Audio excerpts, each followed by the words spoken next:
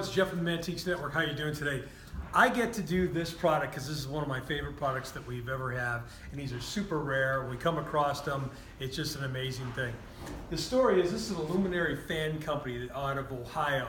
They originally had made these fans because they're ornate to go into a movie theater, because you have to remember back in those days, the turn of the century, to go to a place that was cool, had any kind of primitive air conditioning, was a movie theater. So what they would do is set these fans up. They would put a block of ice in front of it, and that was what gave them air conditioning.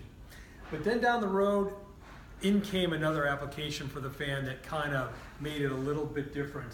The funeral parlors started to pick up the fan for a couple different reasons. You have to remember back in the day that when somebody died, it was not uncommon for somebody to be placed in the parlor or the front room of their home for the neighbors to come over and give their last respects. Can you imagine trying to do that with your kids today? How creepy would that be? Anyways, they liked the fan because they would put it at the head of the casket because the fan kept the flies off the body, and the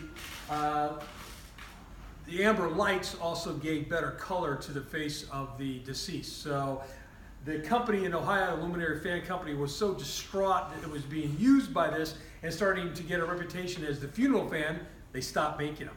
So when we can come across one of these, especially that's been is whole and put back together like this, extremely rare. But if you want something with a great story, not to mention Jim's going to go over in a second on actually how the thing works, this is an amazing piece. Okay, this is how we're going to do it now. Hold it. I hand it. Go. Just like Hollywood. So, like I wanted Jeff to do the explanation for you, and then I'll go over what we did. When we got the fan in, it was a bit broken down. It needed to be put back together or rebuilt, which we did, as we always do, and made it correct and in really nice shape. So the whole fan has been completely rewired, okay? All brand new switches. So you got your light switch on and off, and then here is your fan switch.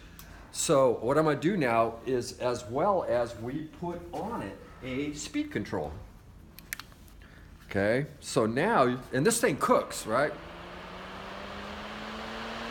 So it gets going pretty good. It's going real good. That's good so, blow back. so now you can back it off, right, and run it at a lower speed.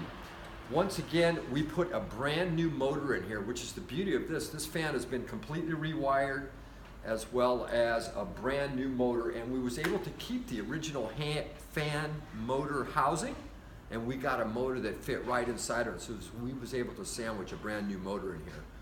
All new wires, all new electrical, new motor. And come around here, Jeff, I want to show them one of the most spectacular parts of this, which this is all cast iron. That's what makes this such a valuable and unusual, beautiful fan. Complete cast iron, top to bottom. These are just spectacular.